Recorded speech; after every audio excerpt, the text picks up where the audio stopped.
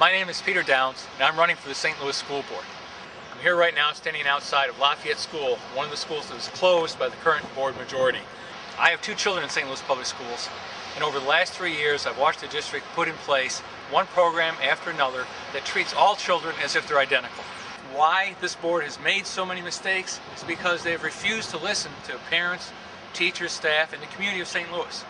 The superintendent, Craig Williams, has come out with a plan that has many excellent points in it. It also has some things that many parents consider controversial. Well, it's time to involve our parents, to involve our teachers, to involve our community in finding the answers to teach our children in St. Louis. Vote for Peter Downs for the St. Louis School Board on April 4th.